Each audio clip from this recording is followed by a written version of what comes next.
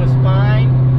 He went to start it up to leave work, and it just didn't run. He tried to jump start it, it didn't do anything. He tried to push start it, didn't do anything. I came through, we got it taken care of, we got it started, but you know, I feel like we just need to get a new engine in there, get a new wire harness in there, you get rid of all those gremlins so he can be tip top.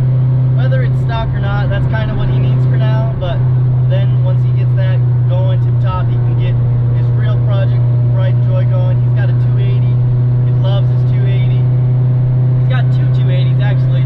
One's more of a rust bucket that he kind of wants to turn into a drift car, and one he wants to really restore and make it nice. And he got it running once before, but he doesn't have the title, so he's working on getting the title, but he doesn't drive it at all. It's just hanging out, and it's got like the fenders and stuff taken off of it, and he's taking some stuff apart because he wants to do it right and restore it. So we're working on all these little things. We're getting there. We're trying. It's going to be a ton of content coming for you guys, but I need to get organized. And once I'm organized, I'll be able to thrash and dash, bash, and smash everything we need to get done. So I want you guys to smash that like button as well as I smash everything out. We're going to be getting videos done. We're going to be getting things clean. The voice cracks. Oh man. The voice cracks are great, you know, we're all growing, we're all getting better, smarter, wiser, stronger, faster every day. A routine really helps. I mean, my sleep schedule has helped me more with getting myself organized than I have done anything else. I mean, I've still been just thrashing, and then getting a handle on when I go to sleep and when I wake up has been a huge part. Like, knowing when I'm gonna wake up has helped me plan my morning so much better. And then I just gotta figure out what, I know I'm working on cars, but I gotta figure out exactly what I plan on doing before I go in there, you know, because I'll show up and I'll look at it, and I mean, in the blink of an eye, I know what I have and know what I need and know what I need to do on what's in front of me, but I need to know before I get there. I need to know always, you know, and whether it's not in my head but written down or on my Monday app, I need to have a place I can look and see and know before I'm there, before I'm in it, so I can always be prepared. And that's really what I'm working towards, because once I know and once I'm prepared, I can just go and go and go, and until I hit a hiccup, that's when, you know, things won't be exactly going to plan. But I should be organized to where I can process and get through that hiccup faster than the chaos I'm in right now. I mean, I just organized the back shop to a point now where I can go in and I can catalog everything. Sure, that's going to take a month, maybe. I mean, it could, if I were to sit there an entire 2 days, 3 days, I could probably get it done. But that is the entirety of those days. That's a lot of time not doing anything else, not, you know, I gotta spread the love, but I can't look at everything to where I crush myself, because, you know, it'll all be there tomorrow. You know, it'll all be there tomorrow. So I just gotta keep moving forward and take care of what needs done today, but also what I can do without breaking myself, you know? So I'm working on building, I built a list of all the cars. I'm working on building a list of things I want to do, things I need to do, and then things that just need to get done, not for me, but for other people around me. You know, Jamie, he's got, his PT Cruiser is blown up, man. It is beat down. Sean's CRX, it is beat down. He drove that thing until it literally needed a quart of oil every day. So those things, Sean's too busy. He just had another baby. He's got 3 kids now. That's a lot of work. He doesn't have time to take care of all these things as well as doing the fab and taking care of his kids. Like, he is busy. So all of us need help, and I'm the young guy, so I kind of got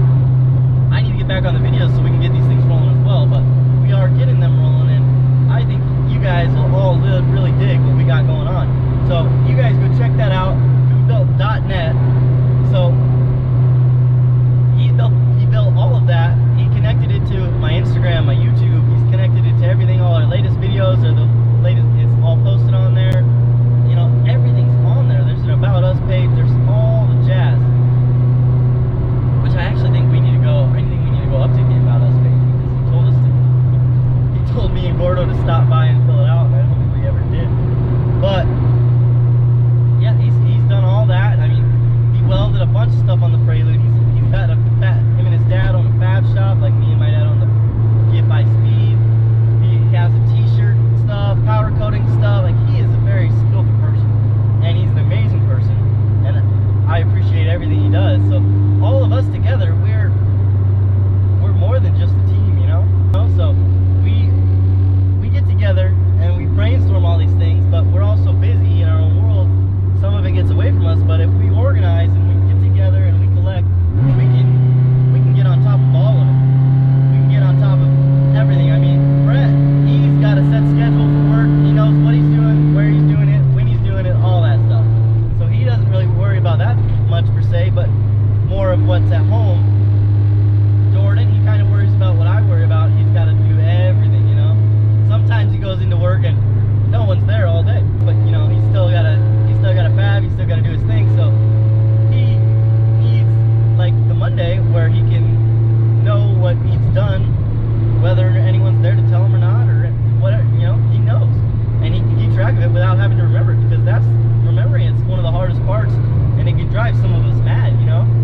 They keep us up all night. We don't get any sleep. Then once we have no sleep, we're exhausted. We're pissed off. We don't want to do anything. And you know, sometimes when I don't get sleep, my biggest issue is the drive back and forth I have from the shop. It's almost an hour long, and if I don't leave the shop in time, if I don't get enough time to sleep, I start to phase out while driving, and it scares me a lot. So I gotta get on top of my organization so I can get rid of all of that. And that's why sleep has helped me the most, honestly, because now I don't really have to worry about that. It's a scary thing, you know? So I'm really thankful for that, but we're working hard, we're getting things figured out, and I appreciate all your guys' support. So I'm gonna take you guys into the back shop later tonight, show you everything I got done back there. I'm working on a GSR swap right now, just finishing up Brett Hunter's Rally CRX. He's got a race this weekend. He's picking it up tomorrow, Friday, and that's gonna be sick. He just had a race a weekend ago or 2 weekends ago, and it got a little hot on him, but it was a mountain race. He was going uphill, and he said when he's normally driving on flat ground, it's really, really hard to get hot, but he thinks the hill was the problem. So we remade his intake pipe, we remade the cold side boost pipe. Sean got those all remade so we can fit a bigger, better fan on there. It'll flow a lot more CFM than what he's got. So hopefully that will get the heat out of the engine bay. He's adding hood vents, so that lets the heat out the top, while the fan is just cranking it out, pulling it through the radiator, trying to keep all the coolant cool. And then we're changing the temp sensor to make sure that it's reading correctly, as well as we noticed the boost, the blow-off valve, the line wasn't on it. So we're gonna take care of that, get that fixed. We're gonna add a line from the front of the intake manifold off of where the PCV went from the valve cover to the intake. It hasn't been there, it's been capped. We're gonna put the vacuum line from there to the blow-off valve, so the blow-off valve works better, it opens quicker, there's more vacuum to it instead of the tiny little one on the back. So the engine should perform better off of that. It should allow heat to get out quicker, and that should help a lot as well.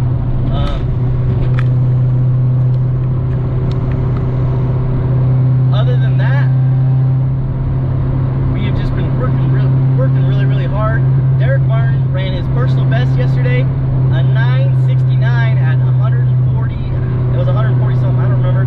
He had a 152 60 foot. 6.3 to the 8th, and that was at like 118. He was moving out pretty good. Personal best pass, and so that was it. It's actually pretty crazy because Sunday, so he did this yesterday, ran his personal best. Wednesday, Sunday, Jamie blew his car up. Well, he didn't blow it up, but he 1-2-1'd it, dropped, well, didn't drop them, but bent all the valves, exploded the oil pump, and I changed I changed the rod bearings, I put a new oil pump on it, and I put a new head on it yesterday. The day before yesterday, Tuesday. So I got the car pretty much completely rebuilt all on Tuesday. Retimed it, made sure everything was perfect. And then Derek went out with the strain gauge, the clutch slipper, both that we just put on them. Jamie was doing the test pass. He was making sure everything worked. And the strain worked, and the slipper worked. They both worked great. So Jamie launched harder than the car I think has ever launched. His 1-2 shift was amazing, and he couldn't quite get third. But Derek went out there and he launched hard. I mean, it was spinning. You could hear it, you could see it. All I saw was the video. But you could hear it, you could see it in the video. And he slammed second, slammed third, slammed fourth, and he was out. The video cut out right before he finished, so I don't know. I mean, I didn't see the bulbs, but I saw his Facebook post. So that's how I know what he ran. That's how I know what the times were said. But man, was that awesome that we just got that all fixed. And he went out there and busted out his personal best. And he didn't even wash the car. That's my favorite part. He didn't wash the car. I was thinking all week. I didn't tell anyone, but I was thinking all week, you know what? Derek needs to go out there with the car as dirty as it's ever been. Don't even wash it and make a hit. I'm glad he didn't wash the car. He went out and he ran his personal best. That's freaking awesome. That's freaking awesome.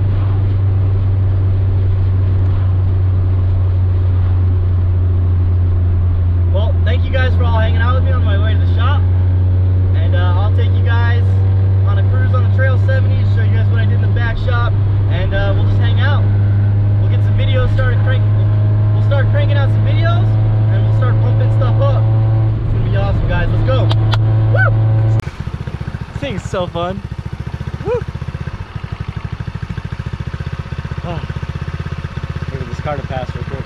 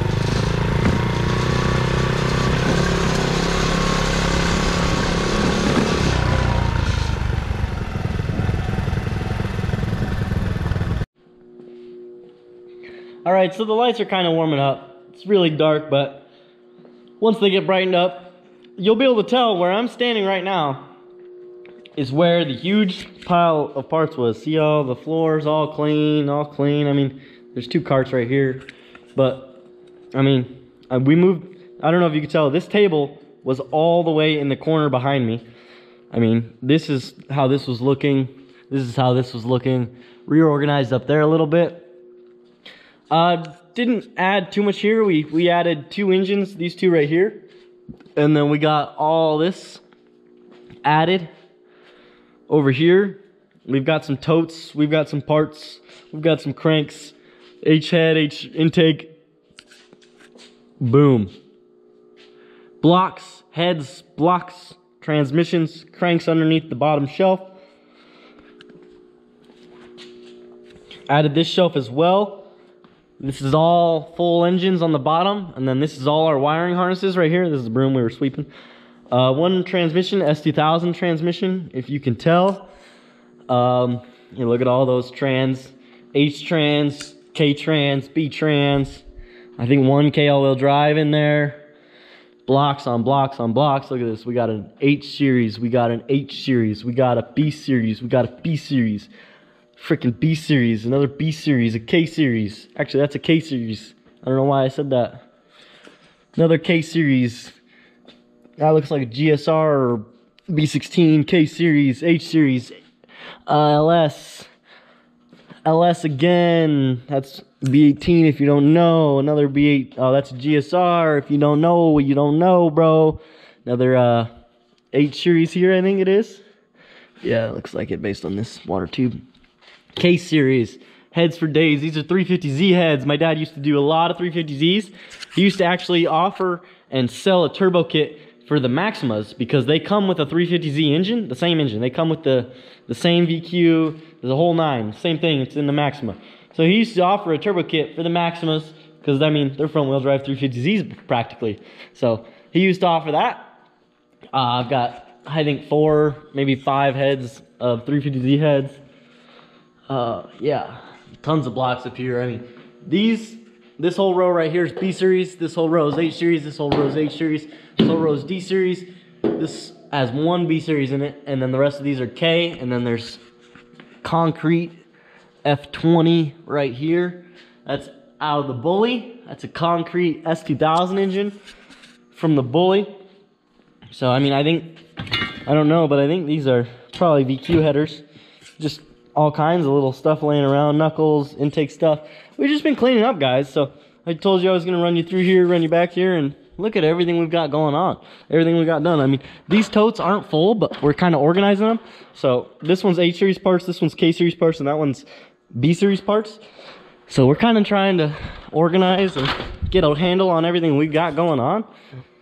It's pretty awesome though. I mean, now that I got to get this table. This is supposed to be my workbench.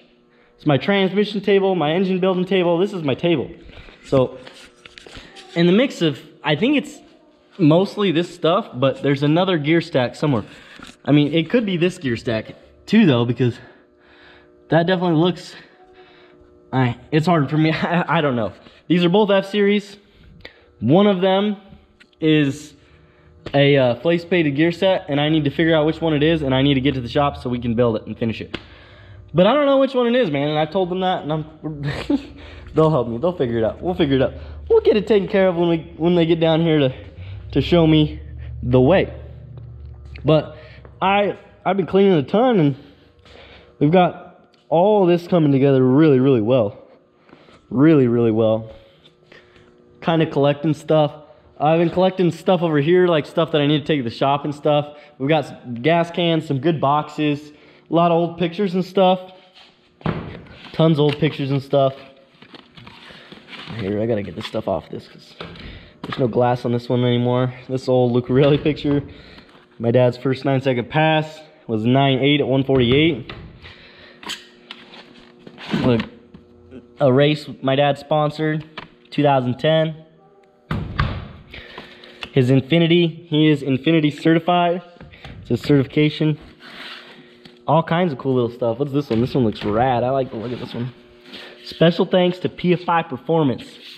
Vandermeer Speedway, boys. Back in 98. 98, guys. That's what I'm talking about. Right there. Special thanks. That's awesome. That's the year I was born. I just put that together. That's so sick. This shirt right here, hanging up, is the first Sport Compact import race shirt. The first one. That's it right there. I have the second one in my room. I'm allowed to wear the second one, but the first one hangs up. The first one is there. Isn't that awesome? I think that's pretty awesome that that's the first Sport Compact shirt. I feel like, I mean, it shouldn't be hanging on the rack back here though. It should be hanging in his room or something. But hanging way up there keeps it safer. I mean, I kind of got an exhaust, barely touching it right now, but it's good. It's safe. It's pretty awesome though. Woo woo. Dude, this is awesome. Love going through parts and looking at stuff. Trying to find stuff. It's kind of honestly one of my favorite things to do. Just try and find parts. Add to my collection. Because I've been collecting over here. I have been. I've collected some stuff for the Ready G. That's kind of what I've been collecting for. Just because most of the stuff for my CRX, I would love, I'm all trying to be brand new with that bad boy. So, just kind of collecting parts for the EG, throw it together, get it done. Hopefully, maybe we'll make the next PSCA race with it. I'm not quite sure, but that's a nice goal to have, and I'd like to meet that goal. Just, you know, even if I put, even if I put a stock B series in it and we make 300 horsepower, the fact that we made the event, it's the good part. That's what we want to do. We want to make the event. So, it's pretty awesome, man. Looks like we got a bunch of zip ties. Dude, that's all the little stuff I need to take to the shop, though, you know? That's all the little stuff. We got a big PFI banner right here. It'd be nice to, I think, probably hang it on the door, or on the ceiling, or on the walls. We got a Clutch Masters banner over there. Honda one needs to go to the shop. You know, just a bunch of little stuff, man. It's pretty awesome, though. We did a lot. We completely emptied out the storage unit, so we didn't completely empty it out. There's one engine in there, a BMW V8. All right, I could not lift that, okay? So there's one engine in there. Other than that, it's about ready to go. I mean, we're gonna have Jamie swing by with Trey and the engine hoist, and we're gonna jack it up, drop it on, and we're gonna roll out, and then we'll be able to move out of the storage unit. We'll have everything out, and that'll be a huge feat that we've conquered. So I'm excited about that. Really excited about that. But I hope you guys all enjoyed the video, enjoyed the day, hung out, we chatted, we got the CRX going. They're gonna tune that in the morning, and then Brett's gonna come pick it up. But thank you guys for tuning in. Like, comment, subscribe down below. This is GoofyBuilt. Peace out, guys.